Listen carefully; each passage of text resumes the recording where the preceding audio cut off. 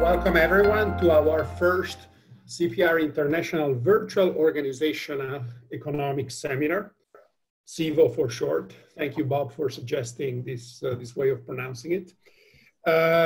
So I hope everybody is well in these different times, and it's great to see so many of you. It's nice that the community is coming together.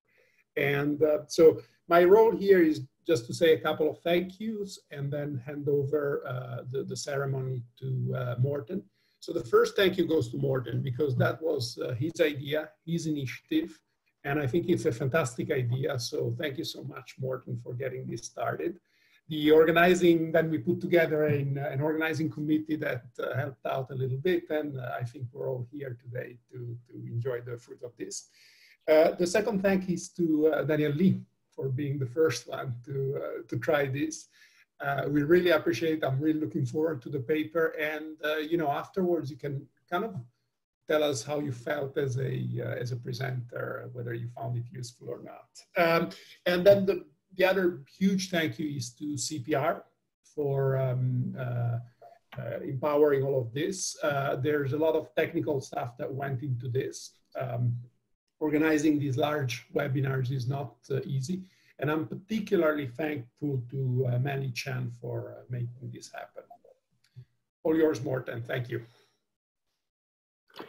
Thank you very much, and let me also say welcome to everybody out there. This is exciting, and it's great that we can do something that's positive in these times.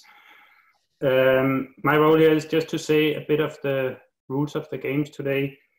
First of all, I want to say that we have built a homepage. So for all of you who want to continue after today, please take a look at the homepage. I put the link to the homepage on top of the chat. So if you scroll up the chat, you can see the link to the homepage. It's a Google Doc. There's also an email where we can be contacted on. And in particular, if you want to suggest some good papers or speakers or have any other questions, please contact us. We will read it on a daily basis. The last thing I want to say is simply how we do this. Danielle Li have accepted to be the first speaker here, and we made the following rules, which are fixed for today, and then we will evaluate them and maybe change them in the future. We think about this would be around 75 minutes. Catherine Shaw, who I don't see. No, I hope she comes in a minute. She just emailed saying her PC is dead. There you go, technology. Oh, okay. We will figure that out in the next minute. So Catherine Shaw was supposed to be the host. She will say, welcome to Danielle. Then Danielle will speak for 60 minutes. But within these 60 minutes, there will be 4 breaks of 4 to 5 minutes of questions. And if you want to pose a question, if you're the panelist here, you can just do it. And if you are attendees, please write them in the chat and we will scroll them through. We have no experience here, so I don't know how chaotic it would be. We'll figure it out. And then after 60 minutes, the talk will end and we will have 15 minutes informal discussion for everybody who wants to participate. That's basically the rules. And if Catherine has not found a computer that works, then I think we will, Bob, you can maybe introduce Danielle. Sure. I'll give a classically short economist style introduction, Danielle, as opposed to the lavish sociological style, but we're so happy to have you doing this. Thank you. Danielle, a long time ago, more than 10 years, took a course in organizations, and since then left MIT, went to Northwestern, left Northwestern, went to Harvard, and then we got her back, and we are thrilled to have you in this international setting, but sharing you from MIT. Take it away. Thank you for doing this. Okay, let me share my screen. Well, thank you so much, Bob, for the very kind and efficient introduction. And thank you so much to the organizers for giving me possibly the once-in-a-career opportunity to present my work to this many people while wearing very comfortable sweatpants.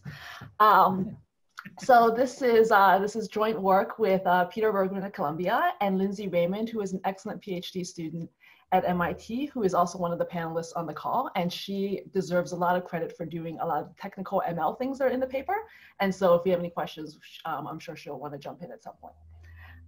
So this is preliminary, and so we are very much looking forward to your feedback. I think you might be able to, I might be able to get a transcript of the chat window. So if you just have comments, and even if we don't get a chance to talk about it over the course of the video, it would be great for me to look at it after the talk. Okay. So, so as we all know, AI and machine learning has become a bit of a thing these days, and lots of organizations are increasingly using various kinds of AI-based decision support across a range of settings. So this paper is going to look at the use of machine learning tools in the recruiting process, and it's going to focus specifically on the nature of the algorithms that we use and how that impacts both the quality of the applicants that we select, as well as access to job opportunities for people from traditionally underrepresented backgrounds. So one kind of overarching fact to know is that firms are increasingly using machine learning in their recruiting processes in one way or another. And there's been an attendant rise in third-party firms that are providing ML-based recruiting tools. So part of the excitement around AI, or part of the hype around AI, comes from a growing literature that many of you have contributed to about how algorithms can outperform humans in a variety of tasks. So this has been shown in hiring, in the making of bail decisions, in medical diagnoses, and giving out credit scores, in playing chess across a lot of different ranges of settings. That said, there's also been this kind of growing pushback, especially within the computer science community, about the nature of these algorithms, to what extent they are fair or biased. And so different people obviously use those words to mean different things. But one overarching concern is that it's possible that these algorithms might be directing fewer resources and opportunities to people from traditionally underrepresented groups.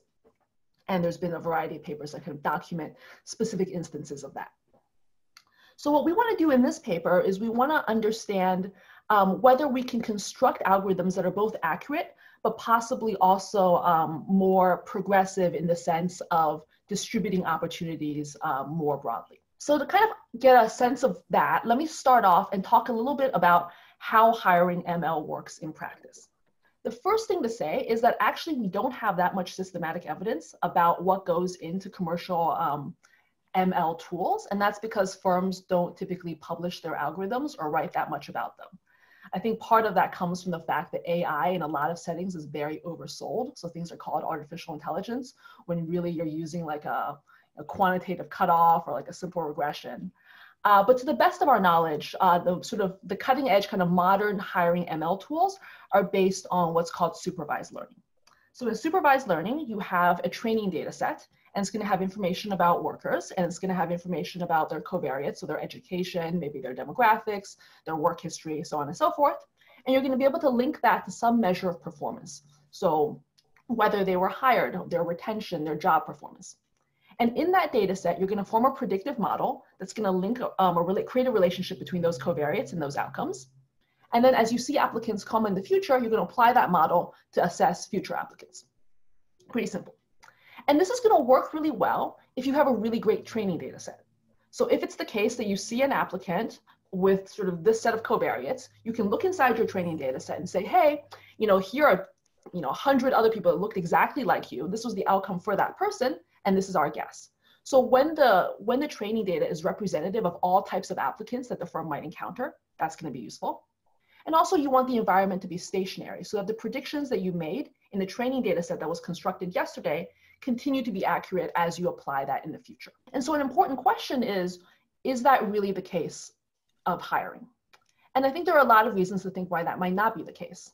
So obviously not all groups are well represented in the training data set, and hiring environments change both in terms of sort of secular issues as well as sort of organizational changes. So supply and demand for skills could change both in general and within a specific firm over time. And so these two issues can create a problem for the accuracy of these algorithms. And this sort of issue might be more salient, especially when it comes to minority hiring. And that's because training data sets are built off of historical human decisions. And oftentimes there's going to be limited information about the quality of historically underrepresented groups. So because you have fewer people in the training data set, you're going to have less precise estimates. So you're going to have a model essentially that works better, say, for white men than it does for Black women. As a result, you might be more likely to hire white men or select white men, not because you're racist, but because you're more confident in your assessments of their quality. But on the back end, what that means is that you might get a self-reinforcing cycle in which there's like a lot of pattern matching between groups that have traditionally been successful in the past and who you now select in the future. So further, if the training data aren't continually updated, this algorithm is going to be slow or not at all. It will not at all adapt to changes in the labor market. So you can imagine that some of those changes are also particularly relevant when it comes to the hiring of minority groups. So there have been sort of substantial increases in women with STEM degrees, for instance. And so if your training data set come from a period where that wasn't the case, you wouldn't necessarily apply it in this case. You can also imagine organizational changes. So firms that have that implement kind of better practices when it comes to mentoring of minority recruits, things aimed at increasing retention. If that's the case, it could be the case that you had minorities who had lower retention in the past, but you've improved those practices now, so they would have higher retention in the future, but that's not going to be reflected in the data set that gets used to train the algorithm. So what we want to do in this paper is we want to propose a different approach to developing these hiring algorithms. And the key idea here is that instead of thinking about hiring or recruiting as a static prediction problem, to instead think of it as a dynamic learning problem. So essentially you're facing a bandit problem. So you're a firm and you can at any moment choose to sort of play explore or exploit. And so exploit would be to say, let me take the data I have, let me look at the applicants I have, and let me pick the people I think are best, given what I know right now. But you can also imagine exploring. So I can hire or select someone from a group that I know less about, but that means in the future, I'm going to learn about their quality.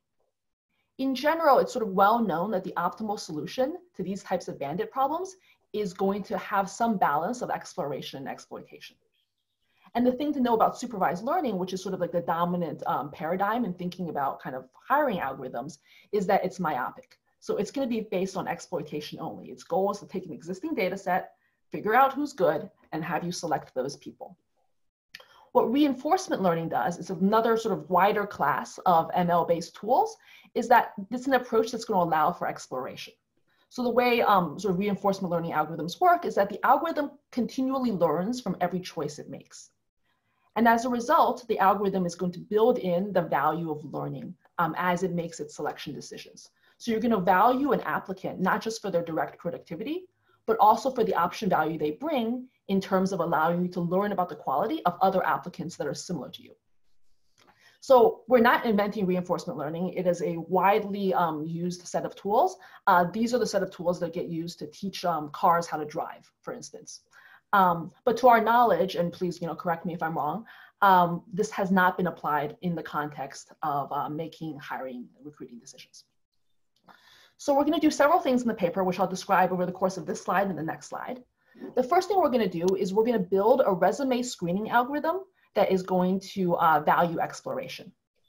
So the goal of the algorithm is to help firms decide which candidates to select for a first round interview. So this is not an algorithm for hiring, it's an algorithm for interviewing. The goal of the algorithm is going to be to maximize the share of people that you interview who are hired. So people who are good enough for you to give them an offer and who also want to accept that offer. So implicitly what we're saying is that hiring and interviewing is costly, and the firm doesn't want to interview a bunch of people it's never going to be able to hire. So we want to be able to identify the people that actually have a chance of being hired and select those. The specific algorithm we're going to use, which I'll describe in more detail later, is a classic kind of upper confidence bound algorithm. And intuitively what it says is that instead of evaluating people based on your actual estimates of their quality, you evaluate them based on their upside potential. So if it's the case that an estimate is very noisy with respect to certain groups, that means the upside is the upper part of the confidence bound is going to be kind of high. So we're going to be more likely to select that person. We're going to then use this approach, and we're going to train that algorithm and test its behavior using administrative data from professional services hiring, so consultants, data scientists, financial analysts at a large Fortune 500 firm, which I cannot disclose because they've kindly given us information on other protected categories. Okay. So once we have the algorithm, we are going to examine the quality of its decisions. Quality here is going to be measured based on hiring rates, conditional on being interviewed, and the demographics of those selected. And in particular, we're going to generate, we're going to compare the decisions of this kind of exploration-based algorithm against 3 other policies. The first is looking at what the firm actually does, which I'm going to loosely term the human interview policy.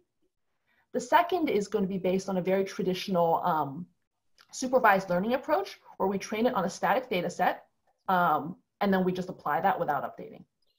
The third is going to be a supervised machine learning approach, in which we train it on the same static data set, but as it selects people, we're going to continually update the data as it goes. And so one thing I just want to be clear on is that in this paper, we're going to receive a bunch of data from this company. We're going to take the first bunch of that data, use it to train our algorithms. The second part of our data is going to be sort of the test data, and we're going to think about differences in who gets selected and their performance on that data set. It is not an experiment, and so there's going to be limitations in terms of what we're able to observe, and I'll sort of talk through that. But it would be awesome to do an experiment in the future, and so if any of you have any leads on that, it would be cool to talk about. Okay, so then we're going to have 2 extensions, which hopefully I'll have a chance to talk about. The first is that we're going to think about the role of learning. And the reason we're going to use that as an extension is that in the main data, there's going to be fairly limited scope for learning, because it's going to be limited by the test data that we have, the amount of evolution in the quality of applicants that over that period, and also sort of the fact that we can't observe outcomes for everyone. So if an algorithm says you should pick this person that no one has ever interviewed before, we don't actually know the outcome of that person if that person never actually gets picked. And so because of these limitations, it's going to make the learning slower than it would otherwise be if we implemented these algorithms in the real world. And so as a result, we're going to have an extension in which we simulate data on the applicants. That's going to lift the learning constraint and allow us to think about how these algorithms evolve over time. The second extension is going to relate to how we use information about protected categories in the development of these algorithms. So the main algorithms I'm going to show you today are going to engage in explicit what's called disparate treatment, which means the algorithm will treat a Black person differently from how it treats a white person. And that's a legal gray area. So demographics here are going to be used to predict the quality of applicants. And they're also going to be used to assign what we're going to call exploration bonuses. So like just to think about how much we should put help certain candidates be more likely to be selected than others. And so we're going to also consider sort of 2 alternatives, one in which we remove all demographic information from the algorithm, both in predicting quality and in assessing sort of the extent of an exploration bonus. And then we will also use another approach in which we assign bonuses in a more agnostic way. In the main results, I'm going to show you bonuses are going to be assigned in a way that is linked to race and gender. But you can imagine having an unsupervised learning approach that assigns bonuses in whatever way the algorithm wants to do it. And I'll show you results under that approach as well. Okay.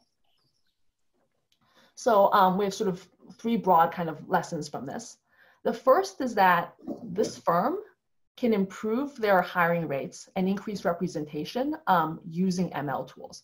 And so our estimates are going to suggest that you can increase hiring rates by about 20 to 30% relative to what the firm is actually doing right now with their human recruiters.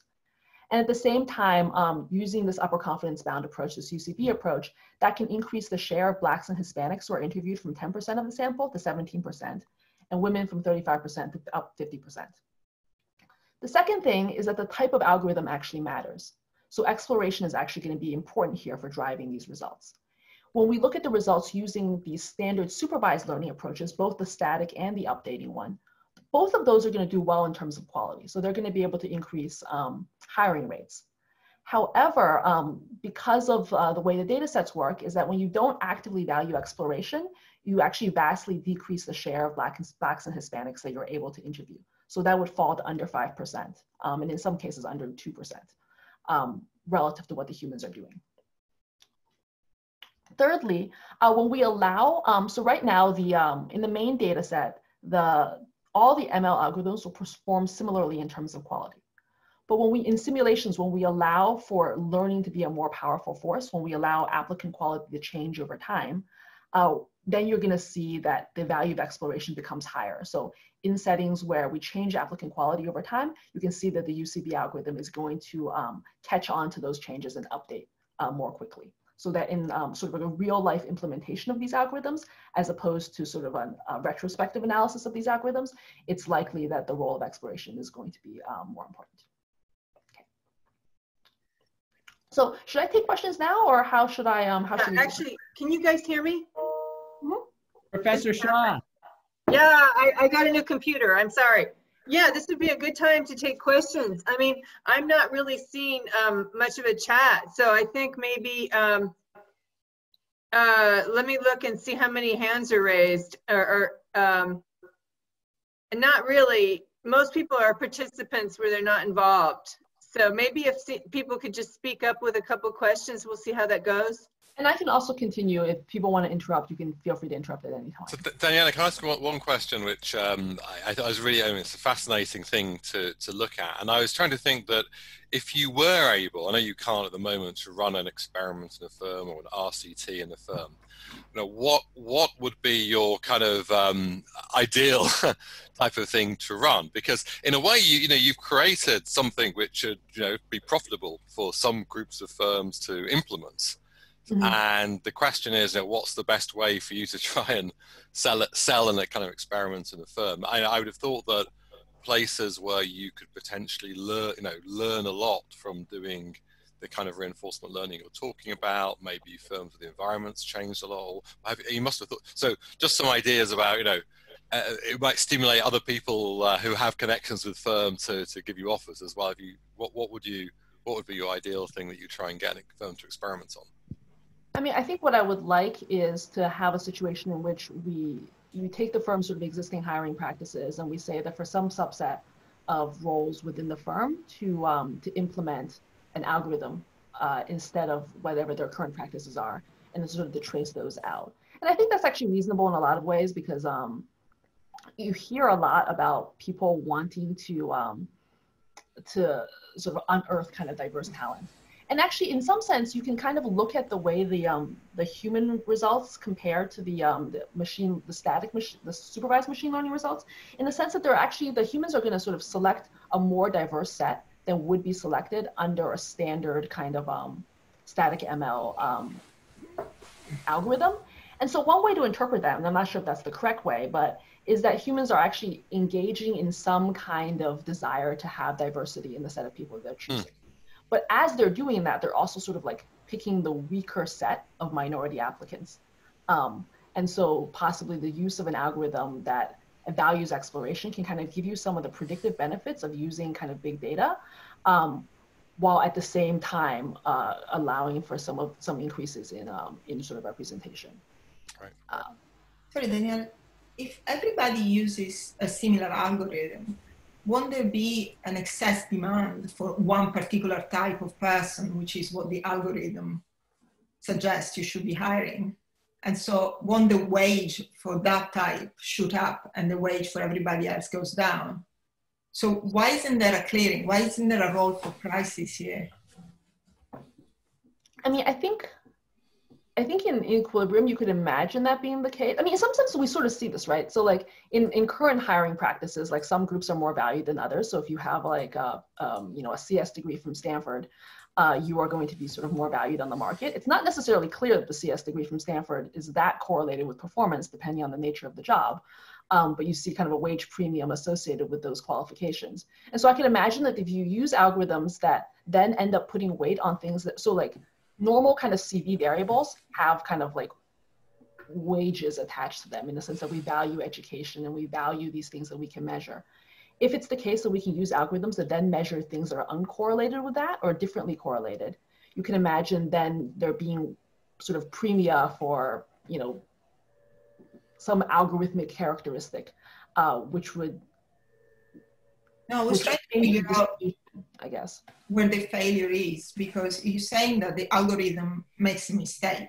So the people that the algorithm picks up are not the best people for the job. Oh, so in this case, I actually, so we're not going to have, unfortunately, measures about on-the-job performance, but we're going to be able to measure whether or not you are hired conditional on being interviewed. And in our results here, it turns out that the algorithm, any algorithm really, is substantially better than the humans. Hi, Danielle. We have a lot of questions in the chat now. And so, and I'm still getting used to technology. I think people can unmute themselves. Yeah. For example, Steve Tedels has a question about firm size. Maybe if we could start there and we'll keep going. Yeah, thank you. And thanks everyone for making this work and to Danielle for presenting.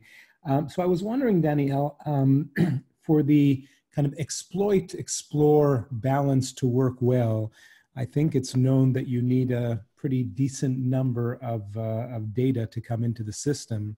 So wouldn't this be something that would work only for particularly large firms? Yeah, I can sort of see that. You can imagine depending on, so like, so this firm kind of came to us because they were thinking about building kind of in-house algorithms. And this firm in their data set, so in our data set, we have data set like 100,000 applicants or something like that. But you can also imagine that there are these third-party firms that use similar models for multiple clients. And to the extent that they're doing the same job, you can imagine pooling data across different clients. And so in that world, I could imagine these algorithms working. But I would agree that if we were literally building something in-house with a small kind of firm, that wouldn't work. Okay, well, we've given permission to a lot of people to speak, but it's weird. Bentley, you were up there at the beginning. Yeah, no. Well, this is actually really interesting. I mean, the first step, I guess. Yeah, thanks. Thanks everybody for doing this. This is a wonderful way to get to meet the whole team. One of the things I was sort of wondering is what you're in some sense saying is, and I think it's, I mean, Danny Kahneman pointed this out back in the 50s, that using some sort of algorithm is better than just using interviewers. I'm sort of wondering that what the UCB algorithm does is essentially put a weight on the variance of the applicant. And so you're getting people in who have a high variance, and maybe the point estimate of their ability is a little bit lower than the average of the pool. But what I'm sort of wondering is interviews are still done fairly quickly. And for some of these disadvantaged individuals, it may take some time, like actually being on the job and getting some additional training before they can work up to potential. So I'm just wondering how you sort of, if you get somebody in, they might not necessarily make it to the next round where you actually need to spend a little bit more time figuring out whether they're actually capable or not. I'm just wondering if you thought about that. Yeah, no, so in this sense, in some sense, like you could imagine that the algorithm is going to do as well as the quality of the outcome that we train it on. We are training on whether you're hired conditional on being interviewed. And you could imagine that, if there, say, is racism in the hiring process, that would show up in that variable as well. And that we ideally want to sort of use like later measures in terms of performance on the job, with sort of like various kinds of like organizational support and mentoring. In this particular case, we can't do that because they literally hired 8 Black people. I can tell you that those 8 Black people are doing fine, but the size of that data set is sufficiently small that there's like right now not much we can do. Can I don't know why you can't see me, but I don't know. But anyway, so thank you for this. I just wanted to make 2 observations. One is that it reminds me of Fama French from '93, sort of moving from market model to 3-factor or 4-factor model, which basically prices various factors that seem to price assets, whereas before we were using 1. And the other thing that sort of here, it's important to note that in some professions, the option value is very small, whereas in others, it's actually very, very big. And the sort of in professions like programming on algorithmics, etc., we have some experience with taking underrepresented populations and tripling their salaries over the course of 3 months. Literally tripling. You can't teach people, to be geniuses in the course of 3 months, but you can separate sort of high potential individuals from low potential individuals, and that is incredibly valuable. So just the point to support this.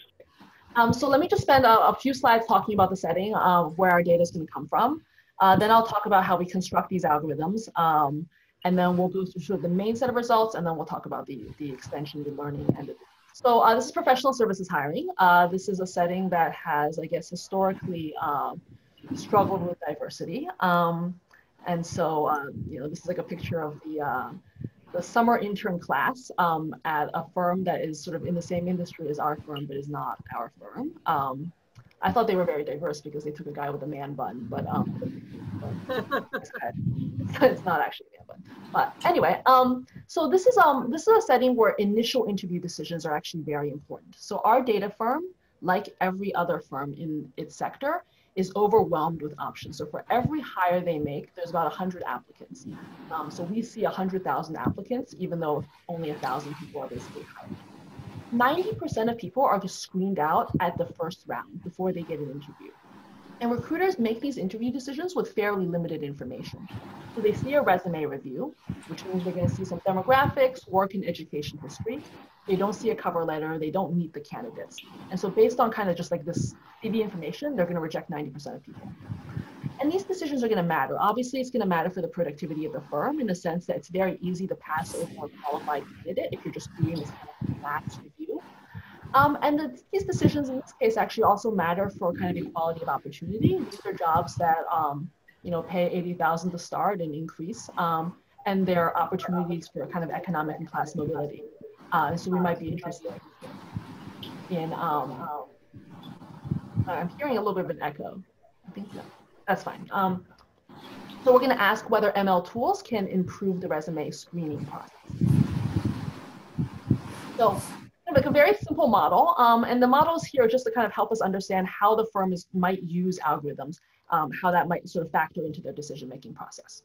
So we're going to have a firm. They're going to make interviews. They're going to interview candidates, and they're going to make hiring decisions. And for simplicity, we just assume that every period they have n interview slots, and they can fill those costlessly, and otherwise they can't make any more interview decisions. Applicants are going to have some binary quality. And essentially, this is a potential outcome. This is whether you would be hired if we bother to interview you. And so that exists for everyone, and we're just going to treat that as 0 and 1. And so the firm, they only want to interview high quality candidates, and essentially their objective function is such that they get a point for every high quality candidate they interview and are able to hire, and they get nothing otherwise, subject to their interview slot constraints. And so in this model, there's not going to be any diversity preference. The firm just wants to increase quality. Diversity is something that we can then sort of see as a side effect of these things, but it's not an explicit entry. It does not enter into their objective function. So the firm is going to observe some stuff. They're going to observe covariates X, which are also observed by us. So this is going to be stuff like demographics, work history, education history. And they're also potentially going to observe some other covariates W, which are unobserved by us. I should pause here to say that the scope for these unobservables is smaller here than in other settings. So this is not, they don't meet the candidates, they don't sort of interact with them at a career fair or anything like that. They don't see a cover letter. So the things in W are going to be like other activities that the person puts on their CV, like whether they enjoy running or whether they know how to program in Python, or you can imagine, you know, whether the resume is professional looking, whether the font is good. It's going to be that kind of variable. So based on this stuff, the firm is going to form some kind of noisy estimate, which we're going to interpret as the probability that a candidate with these covariates is high quality, given D, which is the prior data we have. So you should think about this as implicitly the training data that's available to the person. So if it's an individual recruiter, it's kind of that person's past experience. And if it's an algorithm, it's the explicit training data that gets used. And so that sort of estimate of quality is going to serve as an input into selecting the end candidates that the firm wants to interview every period. So this model is essentially the firm's problem is an example of a contextual bandit. So the firm, for every applicant, is choosing kind of which arm to pull. It can pull the interview arm, or it can pull the don't interview arm.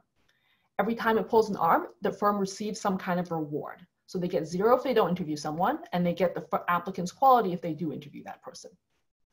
Before picking which arm, the firm is going to receive information about the context. Here, that's going to be the applicant covariates. So I know someone's education history, I know someone's demographics, say, and that's going to tell me about whether I think interviewing them is a good idea. So this kind of contextual bandit problem has been kind of well studied in computer science and in statistics. And it's, there's sort of several kind of solutions that you can make to it. The first is kind of a greedy solution, which is to say, based on your current beliefs, you pick the top N people as ranked by those beliefs. And that has been shown in a range of settings to be suboptimal. The optimal solution to a bandit problem is going to require some amount of exploration. So in a given period, I'm not necessarily picking the people I think are best right now. I'm going to do some exploration. It's fairly intractable to implement sort of the exact optimal solution to a bandit problem. And so instead, we're going to implement kind of optimal-ish heuristic algorithms. And so one of the ones that's sort of been proven to minimize regret asymptotically is this upper confidence bound algorithm, where we're going to evaluate candidates based on sort of the upper bound of our beliefs about their quality rather than sort of the center estimate of their quality. Okay. I'll go through sort of the exact detail of how we implement that in a couple slides. But basically the idea is that we're going to build 3 algorithmic interview policies to compare to the firm's actual human decisions. So the first is going to be the static supervised learning approach. And so we're going to take a training data set, which I'm going to call DS0. We're going to train a model to predict whether or not someone is hired, conditional on being interviewed. We're going to rank applicants by that score, and we're going to select the top N. That's going to be that policy. The second one is an updating version of that standard supervised policy, where we begin with the same baseline model, except for now when we select the top N people, we're going to put their outcome back into the training data set and then retrain the model every period. And then finally, we're going to have this UCB reinforcement learning approach, where instead of ranking the applicants based on just our beliefs about their quality, we rank it on our beliefs about their quality plus this kind of exploration bonus term. And this exploration bonus is going to be increasing in the amount of uncertainty we have about the quality of that kind of applicant. We're going to then take the people that we select using that approach, put their data back into the algorithm, retrain, and then redo it. Okay. So we have several available predictors. We have gender, we have race and ethnicity. And for the purposes of this talk, that's going to be Black, White, Asian, and Hispanic. We have their education, whether they have a foreign or US degree, their highest degree, whether that's like a master's or a JD or a PhD or a bachelor's, the tier of the university they went to, the major they had, whether they were referred by another candidate, whether they had a prior internship with this firm, their application history to the firm, their prior work history. So sometimes the companies that they worked at. And so we're going to have an initial training data set, which is going to be the set of applicants that this firm interviewed between 2016 and 2017. And then we're going to have analysis data, which is going to be all the candidates that they see from 2018 through the end of the first quarter of 2019. So just summary statistics for the data. Just like a couple things to note about this. It's a majority Asian applicant set. So these are applications for kind of internal business consulting, data science, financial analyst type jobs. They're sort of mostly male. The vast majority of them have a BA degree or a master's degree. Most of them attended college in the US, and a fair number of them attended an elite US college. So there's a good bunch of Ivy Leaguers in this data set. Okay. So the first thing we're going to do is we're going to build a baseline kind of static machine learning model. We're going to take this initial training data. We're going to predict whether you're hired, conditional on being interviewed, given your covariance. And the specific model we're going to use is going to be an ensemble approach that's going to combine a lasso and a random forest. We can use just a lasso or just a random forest. It's not going to change the results that much. So one way to evaluate the performance of the model is to think about what's called sort of this area under the curve. And so if you look at the x-axis here, this is the false positive rate of the model. And the y-axis here is the true positive rate of the model. So if we want to minimize if we want, in some sense, it's easier to sort of create an algorithm that does well on one of these dimensions. So if you reject everyone, you're never going to have a false positive, but then you're never going to have a true positive. If you accept everyone, then you're going to sort of perform sort of well along that dimension. And so what we actually want to do is we want a model that's going to be able to have a high true positive rate without increasing its false positive rate that much. So that the curve for a very good algorithm is going to kind of go along this upper corner here. And so the area underneath the curve is a measure of how good it is. And so an area under the curve of 0.5 is basically just chance. Our measure here is going to be 0.67. And so basically what that means is that we're going to take an applicant who is hired conditional on being interviewed and rank that person higher than a random non-hired person about 66% of the time. So, you know, that's kind of like, it's informative in the sense that it's clearly better than chance, but it's not a perfect model. And for the purposes of our analysis, we're not trying to claim that this is a perfect model. We're trying to say this is a model that we created, and I'm actually going to show you that it does better than what the humans do in a range of dimensions. Okay. So that's the baseline one. When we do the updating one, we're going to start with the baseline model. We're going to, in period 0 of the test data, so we're going to, everything gets trained on 2016, 2017, and the beginning of 2018, we entered our out of sample analysis data. So we're going to select the top N candidates as ranked by this, this baseline static model, and we're going to call this set the interviewed candidates IS naught. We're going to then update the model with the data on the people that we selected. But because this isn't an experiment, the way that we update is going to be constrained. And in particular, let's imagine that this algorithm says, hey, we should interview Anne. If we interviewed Anne, like if we actually implemented this algorithm and we interviewed Anne, we would find out whether Anne was hired conditional on being interviewed, and we would be able to put that back into the training data set. However, because we're not implementing it as an actual experiment, we can only know whether Anne would be hired if she was actually interviewed in our data. And so the set of people that we're able to update our data set with is the intersection of the people that we select and the people that actually got interviewed. And so that's going to slow learning down a lot, potentially, because if the algorithm wants to interview like candidates that are very different, then we're not going to necessarily be able to update the algorithm with the results of those candidates because we don't actually observe that potential outcome. Okay, so just keep that in mind. And in period T, we're going to score the candidates based on the sort of the static learning model, but now trained on the updated data set. Similarly, the UCB model is going to have sort of a similar approach. We're going to start off with the baseline kind of static supervised learning model. In period 0 of the test data, we are now going to rank people based on sort of our beliefs about their quality, as well as this kind of bonus term. And the way the exploration bonus is going to work here is that it's going to be given out at a group level. So there's going to be different groups of candidates, and we're just going to call that A. And if you're a candidate that's in group A, you're going to receive a bonus that's a function of the sigma here, which is the standard error in the prediction quality for people from your group. So if it's the case that our predictions are very noisy for this group, you're going to have a higher bonus. That bonus is going to be decreasing in the size of the group. So if there are fewer people in group A, you're going to receive a bigger bonus. And if there's more people, you're going to receive a smaller bonus.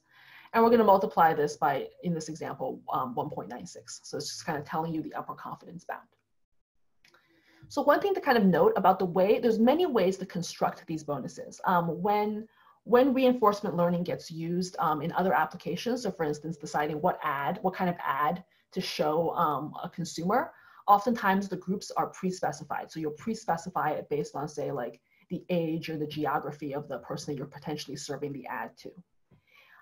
For our baseline analysis, what we're going to do is we're going to pre-specify the groups, but we're going to pre-specify them based on race and gender. And so your bonuses are going to be associated with the variance in estimates for your race or gender group. In the extension, what we're going to do is we're going to give out bonuses in an unsupervised way where we don't specify the groups beforehand, and we allow the algorithm themselves to decide what constitutes a group and what is a rare group and what is not a rare group. Okay. And then again, we're going to select the top N candidates as ranked by this score. And we're going to update the model again with the intersection of who is selected and who is actually interviewed. And then in period T, we're going to score candidates again by our beliefs about them at period T plus the exploration bonus. Hey, Danielle? Yeah. Would you like to just take questions at the end now because the questions get too complicated? I can't tell how long it will take you to finish. Sure. Happy to do that as well. But can you finish? How long do you think it'll take you to finish right now?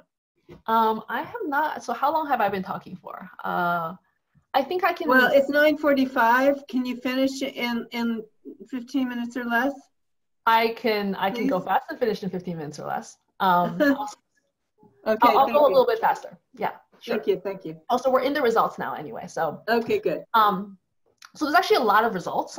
So basically, I'm going to show you the first set of results. I'll show you our diversity results. And the reason for that is that they're the simplest. There's no sort of sample selection issues. So nothing kind of econometrically interesting is happening. The second set of results we're going to look at is are sort of the quality results, which are going to be about hiring conditional on being interviewed. And here we're going to have a sample selection issue in the sense that if an algorithm says to interview someone who was not actually interviewed, we don't observe their true outcome, and we're going to have to deal with that in some way. The first set of results is basically going to punt on that and say, among the set of people, within the set of people who are interviewed, which of these algorithms is more informative about quality within that set. The second approach we're going to use is we're going to use an instrument for whether someone receives an interview, and we're going to use that instrument to try to understand whether there is an alternative interview policy that pushes us a little bit closer to following algorithmic recommendations that can then do better. And so basically, if you are worried about selection and sample selection, this is supposed to sort of address that. And if you're less worried about it, we can look at the first set of results. And then we'll have our extensions. Okay. So the diversity results. Basically, what we're going to do is we're just going to compare the demographic composition of people who are interviewed. And so we can compare that to the people who are actually interviewed. Or we can select the same number of people but rank them by the static score. We can select the same number of people and rank them by the updating supervised learning score. Or we can select the same number of people as ranked by the UCB algorithm. So let's start with race and ethnicity first. So panel A here is the composition of the applicants themselves. And so it's about 60% Asian, about 30% white, 9% Black, and about 4.5% Hispanic. Panel B here is who is actually interviewed by the human recruiter. And so basically what you see here is that the Asian share kind of stays basically the same, goes down a little bit, and then the white share expands largely at the expense of the Black share. Okay. So the next slide, I will show you the ethnicity composition of each of these policies. So again, panel A, this is what the humans are actually doing. If we use static supervised machine learning, so this is sort of like the most traditional thing that would be used by like a commercial vendor of this kind of software, you'll basically stop interviewing Black and Hispanic applicants and increase the share of white applicants who are interviewed. And so this is basically saying that within the training data set, white applicants conditional on being interviewed are slightly more likely to be hired than these other groups. If we use the updating supervised learning, so we're going to allow the algorithm to update its training data set as we move into the test data set, you're going to see a sort of a greater share of Black applicants and a greater share of Asian applicants. And that's basically telling you that within the test data, it's the case that the white applicants are no longer kind of performing quite as strongly on interviews as they were in the training data set. And then finally, panel D is going to look at the UCB approach. And here you're going to get quite a bit more demographic diversity in the sense that you're going to expand the Hispanic share relative to what humans are doing, and certainly relative to the static MLs, to the supervised learning versions. Same is true for the Black applicants share. And you have sort of white applicants around 30%, Asian applicants around 50%. So that's kind of the result there. You can also look at gender. Here, the applicants are about 2/3 male and 1/3 female. The set of people who are interviewed is roughly the same as that. When we use the algorithms, actually all of the ML algorithms will select more women than what is currently being done at the firm. And so what that's basically telling you is that in the training data set conditional on being interviewed, women are probably more likely to be hired. And so the static SL is going to expand the share of women, as will the updating, as will the UCB. So now we talk about kind of hiring potential. So the first set of results are going to just ignore the sample selection issue, and we're just going to restrict the people who are interviewed. And so we're going to consider the set of interviewed candidates, and we know in our data that 10% of them are high quality in the sense that they're actually hired. And now you just imagine if you could only interview a subset of the actually interviewed candidates. One option would be, you're going to sort of pick the top X% as ranked by the human, pick the top X% as ranked by one of the supervised learning algorithms, or pick the top X% as ranked by the UCB algorithm. And so the question is, which of these sets is going to capture the greatest share of those people who are actually high quality in the data set? So the key thing here is that we actually need to sort of figure out who, so it's very straightforward to know who the top X% is as ranked by the algorithms, because the algorithms give continuous scores for everyone. The human though, however, we actually only observe whether or not they interview someone. We don't observe the actual ranking that the human recruiter provides. And so once we restrict the set of interviewed candidates, there's no variance in that. So in order to get the human rank, what we're gonna have to do is we're gonna have to train another machine learning model that's gonna predict human behavior rather than, so instead of trying to predict whether you're high or conditional on being interviewed, you're trying to predict which candidates get interviewed to begin with.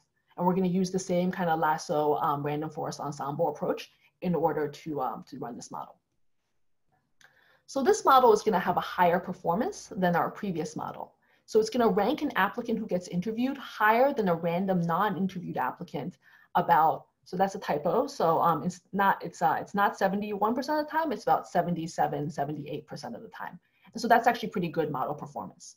And so we're then gonna use the interview, the human score to sort of do these comparisons. So we're gonna essentially compare hiring rates among the set of interviewed people for those who have a high human score, for those who have a high static supervised learning score, for those who have a high dynamic supervised learning score, and for those who have a high UCB score.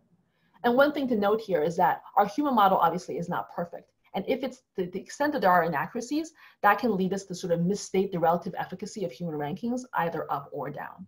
So, so that's sort of like a caveat to keep in mind when we have these results. The IV results are not going to rely on a human model, so that's not going to be a problem in that model. Okay. So basically, this is the correlation between the scores and quality among the set of interviewed people. And basically, you can see that the human model is basically, it's not informative in the sense that people with higher human scores are not more likely to be hired if interviewed, and if anything, they're less likely. Whereas for the for all of the kind of machine learning algorithm scores, you see a strong positive correlation. So that's going to translate into differences in hiring rates across cohorts. So in panel A here, if we were to say, let's be quite restrictive, let's only select the top 10% of interviewed applicants. If we use one of the algorithms here, the top 10% by these algorithms, they have hiring rates of somewhere between 25 and 30%. Whereas the top 10% of people as ranked by the human algorithm actually has a hiring rate of only like 8%. If we're less restrictive, we select the top 25%, we're gonna get this set of results. Select the top 50%, we're gonna get this. Select the top 75%, we're gonna get this. One thing to kind of keep in mind here is that if we selected everyone, then obviously it would be equal by construction. So basically what we can do here is if we're concerned about sample selection issues, there's going to be no way, because ideally what you want to do is you want to compare the hiring outcomes, the people selected by the algorithms, against the hiring outcomes for people selected by the human. But the problem is that if you're selected by the algorithm, you're not selected by the human, there's no way for us to know what your hiring outcome would have been, especially if we're going to allow for selection on unobservables. So we're never going to be able to compare the human policy against sort of the full ML policy. But what we can do is we can sort of like use an instrument to try to figure out if we can construct a policy that basically says we're gonna select like the human policy, but we're just gonna shift it on the margin a little bit more toward following algorithmic recommendations. And the way that we construct, if we construct it carefully enough, we can sort of actually assign the quality of these two policies. And so this is similar to an approach that that was in Arnaud, Dobie, and Yang, where they look at trying to figure out like marginal people with respect to, I think, bail decisions. But basically the idea is that we're going to use random assignment to screeners, so initial screeners who review the applicants, to identify marginal candidates. So screeners are going to vary in their leniency. So some people are going to interview a lot of people that they observe, and some people are going to only grant interviews to a few number of people. And we're going to use this to construct an alternative policy as follows.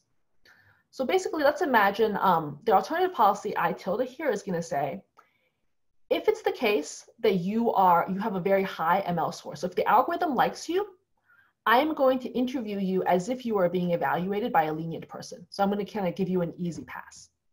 If the algorithm doesn't like you, I'm going to interview you as if you were evaluated by a very strict screener. So I'm just going to make it a little bit harder for you. And if you're kind of in the middle, I'm just going to interview you as whatever is normally being interviewed. And so we can actually, by construction, we can look at the difference in interview outcomes between the human interview policy and this proposed interview policy I tilde. So if it's the case that you're going to always be interviewed, no matter who was your screener, you're an always taker, and you're not going to change interview status across these two policies. Similarly, if you're never going to be interviewed, no matter how lenient a recruiter you get, you're never going to be interviewed across either of these two policies. They're going to be the same. The people who change interview status here are instrument compliers. So people who are interviewed because they got assigned to a lenient recruiter, but who would not have been interviewed had they been assigned to a strict recruiter. And so essentially what I and iTilda are going to do is it's basically going to say, for the people who are marginal, let's follow the algorithm.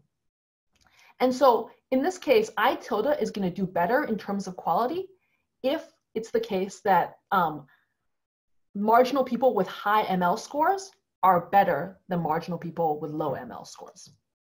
And so I'm going to skip this slide, which is kind of how we estimate it, but basically it's sort of similar to a local average treatment effect.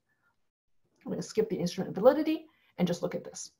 So what panel A here is saying is that the people with high algorithm scores on the margin have higher hiring likelihood. So if you take the firm's existing policy and just kind of push it a little bit more toward following the UCB algorithm, you're going to get higher quality applicants as measured by hiring likelihood. It turns out there will also be more female, they will also be more Black, and they will also be more Hispanic. By contrast, if you sort of construct the same thing, but you push them toward the supervised learning approach, you're going to also get higher quality. You're also going to get more women, but your results in terms of racial diversity are going to be more mixed. It's going to be sort of higher Hispanic, but a lower share Black. Okay. So kind of in summary here, if you can imagine that there's kind of like a graph of sort of quality on the y-axis and diversity on the x-axis. The human is here. The UCB algorithm is going to sort of be more diverse and have higher hiring rates. And the supervised learning is going to be here. I think oftentimes firms often think that there's kind of like an implicit kind of like frontier trade-off between hiring rates and diversity. So first off, like there's no reason why that necessarily is true. I mean, it could be the case that just more diversity equals better hiring rates. But even if it is the case that there is such a boundary, the firms are going to be inside that boundary. Okay. Let me now talk about learning. So as we discussed before, it's hard for these algorithms to learn because we can't update as much and there isn't that much data. And so what we're going to do is we're going to conduct a simulation exercise.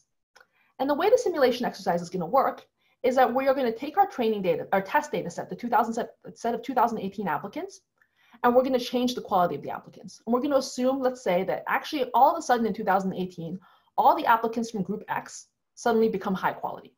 Everything else remains the same.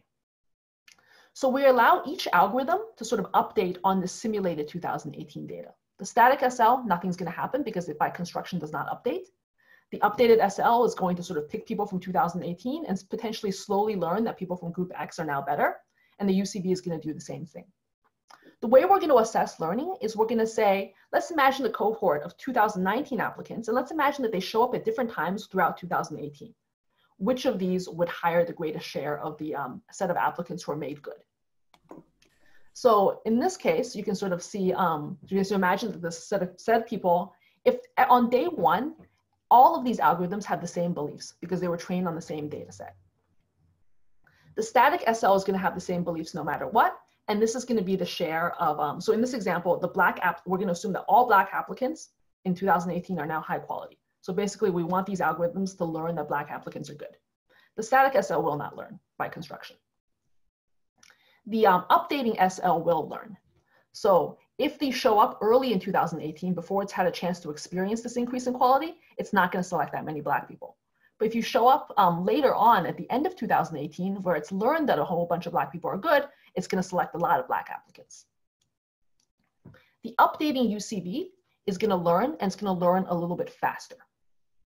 This difference is going to be more apparent in the Hispanics population, because here we recall that Hispanics were actually the least represented population, so there's less data on Hispanics.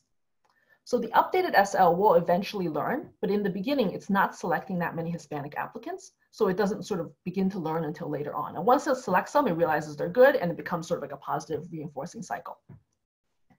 The UCB, on the other hand, is affirmatively trying to explore across demographic types. And so as a result, it's going to pick Hispanic applicants sooner. It's going to learn about their increase in quality sooner, and it's going to move up faster. For whites and Asians, you don't see this pattern. You have similar learning across both algorithms. And the reason for that is that all the algorithms were hiring a bunch of white and Hispanic people, I'm sorry, white and Asian people anyway. And so you don't need to sort of affirmatively explore in order to sort of identify these changes in quality. Lastly, you can imagine that the reverse of this exercise where we make all the applicants bad. So now let's say all the Black applicants become bad, all the Hispanic applicants become bad, all the white applicants become bad, all the Asian applicants become bad. In this case, you sort of see that eventually the algorithms all kind of learn and they all go down to 0. Even ones that have an affirmative desire to sort of explore diversity. It goes down to 0 pretty quickly because if your baseline was under 5%, it doesn't take that much to sort of go further down. But for the white share, you can sort of see that both algorithms are going to go down. I am going to skip this section. It's kind of, it's interesting, and I'm happy to talk about it afterward. But so basically, we build a reinforcement learning algorithm to do resume screening. We show that that algorithm improves diversity and quality relative to what humans are doing. Algorithmic design is going to matter in a range of ways. So our standard supervised machine learning approaches are actually going to do well in quality, but going to collapse diversity. And then there are sort of like interesting things that happen in terms of how bonus structure gets decided, but I didn't get a chance to talk about that, so we can skip that for later. Thank you so much. Sorry for running a little bit over time. Well, thanks, Danielle. Obviously, we're still learning how to use this in this form for this type of seminar. All right, so what we have is, first of all, thank you, because it's great to see, you know, our first day of paper presentation that is both on the frontier in 2 ways, which is, you know, you're doing machine learning in firms and hiring as your subject, and then, you know, we're really seeing that personnel economics has to, an org has to start thinking about this as, you know, our new frontier. For, you know, exploring new topics. And some people are already doing this. And so as I look at the chat, some people are following very closely what it is you're doing. In other words, you know, the methods you're using, and they're talking to each other. But let me attempt to call on a few people so I'm just going to say names. Can people unmute themselves, or do we have to do something? That's not clear. But anyway, here's the names that I have. And also, I can't tell entirely whether the question was to you or someone else in the chat. So here, let me start with Iona. Yes, I'm here. Can you hear me? Yes. Yeah. Oh, terrific. So I thought it was super interesting. One of the things that puzzled me the most, and you know, I wasn't able to have a clear answer in my mind, was the issue regarding the prediction for hiring. You know, in the sense that we're saying these algorithms are more effective at predicting hiring, but that hinges on your hiring model or your IV strategy. And in particular, I'm wondering, not only there's omitted variable bias, which you mentioned potentially with the hiring model, but also we don't know for sure what sort of strategy the interviewers or recruiters are following. And I wonder if you could speculate on that, and how, you know, if they do certain types of strategies, this could affect the econometric methods that you use, either as far as the prediction model or the IV strategy. Thanks. Yeah, so I think, so the selection issue comes into play in 2 places in this paper. So one, you can imagine that if the sample is selected, we're training on a selected sample, the algorithm that we train is going to be potentially biased by sample selection. So we're doing nothing to deal with that. And part of the reason we're doing nothing actually is that, as far as we know, machine learning, like the standard kind of commercially available ones, also do nothing. And so we want to kind of understand what happens when we just sort of have data that's sort of potentially biased in that way.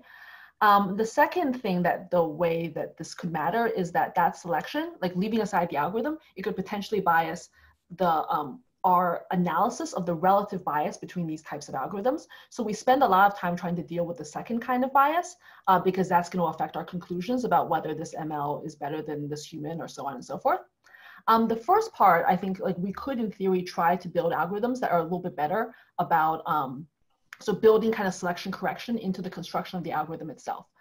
So the way that the recruiters make decisions is that they have a rubric, which I actually have not seen all of, but they take the resume information and they sort of place, they have kind of like weights that they place. They score people based on their education, based on their work history, and then they take some kind of aggregate of that. And that's been sort of systematized at the firm like over time. And so sometimes it's been sort of adhered to more strictly, and sometimes it's adhered to a little bit less strictly. But you can imagine an example of that kind of selection bias could go the other direction. So you can imagine that, let's say I'm super racist. I will only interview a Black person if that Black person is amazing. In that case, our sample of Black people that show up in the training data set are going to be amazing because they were subject to a higher bar. And so we're going to actually see a more positive correlation between race and outcomes than we would for the whole applicant pool. And so depending on the nature of kind of that selection, that's going to potentially impact the sort of the types of people that that the algorithms select. What we're trying to do is we're trying to kind of, given that, compare the relative performance of those algorithms, but we haven't sort of selection corrected the algorithm itself. Okay, Jane Kendall, did you have a follow-up or a related question? Yeah, I just wanted to ask something. It seems to me that the size of the bonus is proportional to the uncertainty about a population and is inversely proportional to the size of the population. So for example, and I just wanted to double check that I understood it correctly. So if you have, for example, somebody in your 98,000 observations, you have a particular, let's say, man from a particular university that is in very small group. So you basically don't know much about them. That would almost mechanically force you to increase the proportion of these men from that university in your hiring suggestions because their bonus will be bigger. And so it's, in some sense, it moves everything a bit mechanically into the center, into sort of where your relative uncertainty about different people is declining and your relative size of groups is becoming sort of the variance of uncertainties, if I can say that, and the variance of the sizes of the groups are declining. Is that the correct description? Yeah, so I mean, so like, it's gonna, let me actually show you some of these, some of the stuff I skipped. So in our main results, this is gonna be panel B here. The way the bonuses are prescribed is they are prescribed based on race and gender. So that means the man from a rare university is gonna get the same bonus as a man from a very popular university by virtue of being men. So that algorithm, so in the algorithm we show you, the algorithm is not allowed to do exploration on a dimension other than gender and race. Now, what we can do is in panel C and D, we can change that, and we can instead use, we're not going to pre-specify how the bonus structure works. So let's just look at panel C for a moment. So in panel C, what we're going to do is we're going to completely blind the algorithm from using race and gender. The way it's going to distribute bonuses then is that it's going to sort of, in an unsupervised way, kind of learn to think about what group is rare. And this could involve education. It can involve lots of other things. And so what actually happens in that setting is that you end up, Asians get really high exploration bonuses, even though there are a lot of Asians, because within them, they tend to be heterogeneous on other dimensions. So there's like a lot of applicants from India, say, and you're going to get college majors that are different. So you're going to get people who have a major in agricultural biotechnology, and there aren't that many people with agricultural biotechnology majors. And so as a result, you're going to get relatively kind of like these high bonuses for Asians. Similarly, whites are going to get low bonuses, not because of their race per se, but because they're relatively homogeneous as an applicant group. They all kind of went to sort of like, you know, top 75 US schools. They all have a bachelor's degree, things like that. And so depending on how the bonuses are structured, it can change a lot the diversity of the people who are chosen. In our models, it turns out that actually that regardless of kind of how you specify the bonus structure, they all sort of do better than the human, and they're kind of similar to each other in terms of quality. But they're going to be more sensitive in terms of the diversity of the people who are chosen. Okay, that sounds good. How about Eliza? And then maybe Andrea, if they're still here. Sorry, who was the first? I'm not sure she has a mic. Eliza Forsyth? Okay, maybe not. How about Andrea? Yeah, thank you. I think Danielle just answered my question, which is what happens when we don't pre-specify these groups. I would be very curious to understand whether minorities, it's kind of getting a sense of the magnitude of who is most discriminated and why, whether minorities tend to be discriminated because they went to the wrong schools, or whether it's the minority status themselves. So try to deeper into this and maybe get some sense of an unstructured analysis of who are the categories that tend to be most discriminated. For instance, I'm very curious about this sort of non-traditional careers, whether those are the people who are most discriminated against, and they also tend to belong to minorities. Mm-hmm. So we did some analysis to think about like what features, so like what variables are sort of driving the analysis. Lindsey will know it better off the top of her head in terms of what features. I think it was it education and major, or what was it? If you can unmute yourself.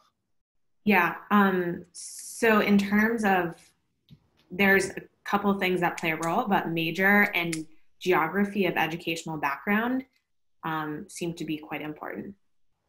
The other thing is, so I think that's a great idea. We looked a little bit, just kind of like, not in a systematic way, but kind of like, you know, there were there was actually a fair number of Black applicants, but the funnel was like much sort of sharper for them when we get down to sort of the 8 people who are hired.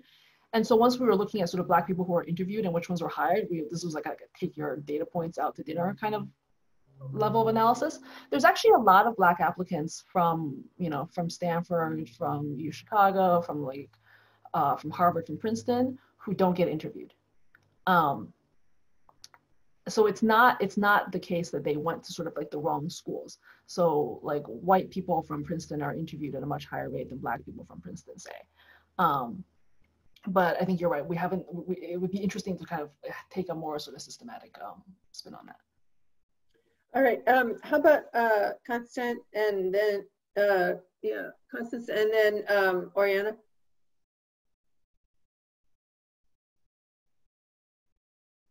Can they talk? I can talk. Go ahead.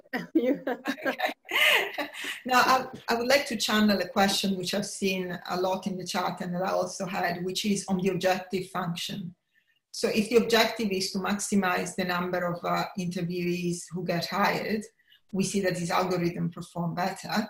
But if the objective is to maximize performance, we don't know, right? It depends on the production function inside the firm.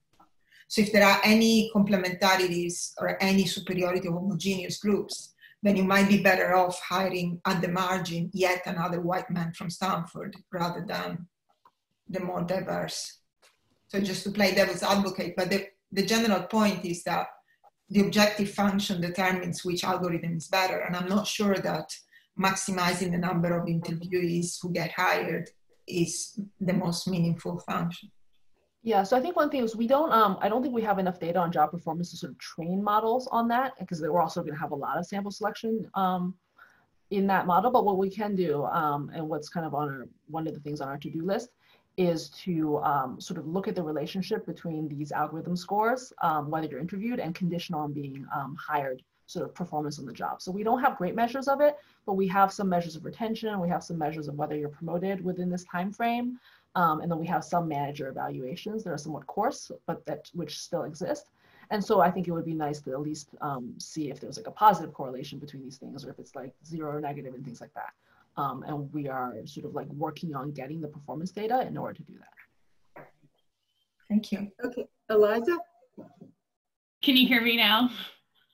Yes. Oh. Okay, great.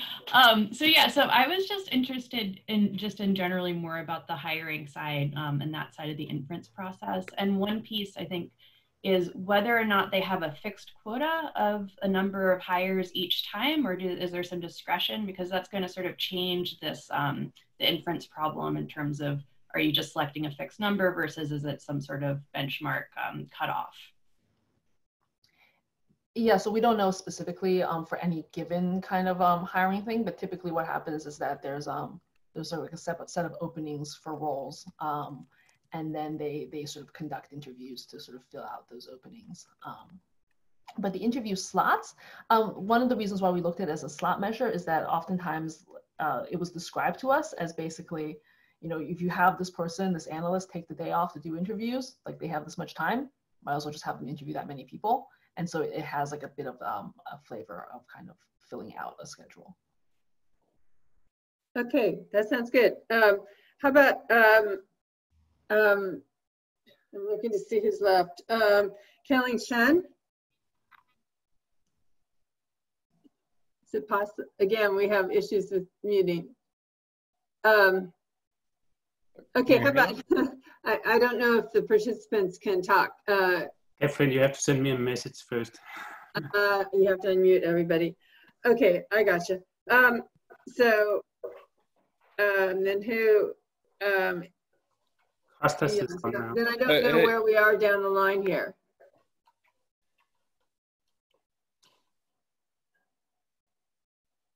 Yeah. Costas, you should speak. Yeah. Okay, good. I think we are at a time now. Now that I look at it, we promised people. So how about if I have it, you know, I wonder what we can do now if people want to, a few people want to stay around. We are out of time. It's 10:15.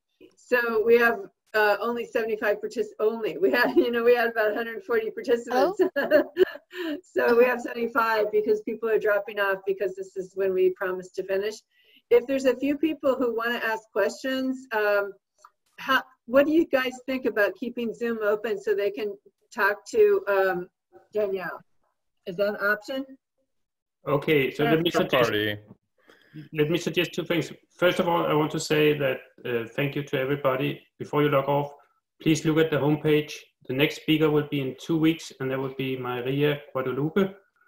And the second thing is I can unmute everyone from now, and then you take the class that is created.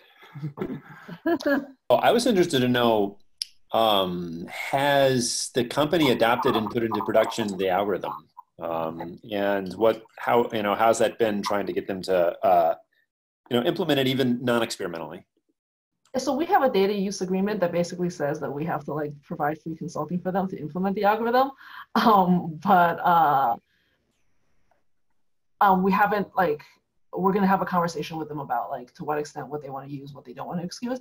And also a lot of the things that there's it's kind of legal gray areas around how the algorithms get built. And so there's the EEOC has two principles. So there's disparate treatment. So you don't want to treat Black people and white people differently. But then there's also disparate impact, which means you don't want to select Black people at a lower rate than you select white people. And so you can imagine situations in which if you have pure those two goals don't always align with each other. And so I think there's going to be sort of a longer conversation about what can be put into the algorithm, what can't be put into the algorithm.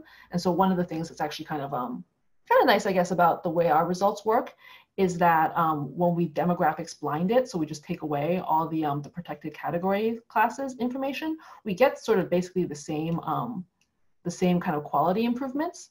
And we also get the same kind of increase in diversity. It's just that the increase in diversity is because of the way the bonuses now have to be given out in an unstructured manner. You get far fewer white people and far more Asian people when we do that. Right. Yeah. Excuse me. Okay. Daniel, I just want to ask this question. I put in the chat. Probably I'm not quite understand the algorithm you are using, but my question is, can the exploration in period T-1 be used differently from exploitation in period T-1? when you're updating it. It seems like in your algorithm, you're adding new in your training set, data set, but you're treating the part that coming into because of your exploration, and I'm not sure whether I understand it correctly, and the exploration, these two parts are same way. Yeah. So the way, and maybe let me sort of describe it, and you can tell me if this answers your question. The way the training data updates, and the training data is an input both into the prediction and into the bonuses. So after every period, the predictions are updated, but also the bonuses are updated. And in particular, the way the bonuses are constructed is that they're a function of the amount of variance. And so if it's the case that, you know, I selected a Black person, so that person's now in the data, and now I have lower variance in my estimates for that group, the bonus for all Black people will drop in the next period. Similarly, in a mechanical way, the more people I have, so the more like women I hire, for instance, that's also going to drop the exploration bonus. So there was a graph I didn't get a chance to show that shows kind of how exploration bonuses evolve over time through the test period. And in the beginning, they're quite high, especially for Hispanics and for Black applicants, because there's so few of them. But then as you sort of go into the sample further, you sort of see those bonuses going down. So there's kind of like an updating on that still happens. Okay, thank you very much. Yeah, now okay, I understand. I think we're going to wrap it up in 5 minutes. So is there, I can't tell if anyone has one last question. Can I ask a question? Sure. I was wondering what the main takeaway is. I kind of lost the main message. Is it that machine learning is helpful in hiring? Is it that in hiring people should pay more attention to exploration? Or is it something else? Yeah, so I think I would say that the main takeaways are one, this firm can improve, you can use ML tools to improve on both quality and diversity, but you can't, like the actual structure of algorithms matters, and in particular, using algorithms that kind of affirmatively build in exploration is what allows you to sort of get the diversity results, and you wouldn't get them. And I think in general thinking, I mean, I think of like the idea of like, so in our data set, like there's not that much learning that goes on sort of generically because of the limitations in the data and because applicant quality isn't changing that much over time between 2018 and 2017. But I think when you think about like hiring as a problem in general, it makes sense to think of it as a bandit because it's sort of there's evolution over time. And so I think one thing that would be useful is to think about the set of algorithms that we use to do hiring, and it's not clear to me why it should be supervised learning, and why we shouldn't have a more dynamic, especially because when those algorithms are very common in other settings. Okay, that was a great summary. Okay, are we ending here? There's a lot of noise now. So yes, no, I just want to say thank you to everybody, and thank you to the participant, thank you to Danielle, thank you to the organizing committee, and thank you to everybody who shows up. And I hope to see you all in 2 weeks.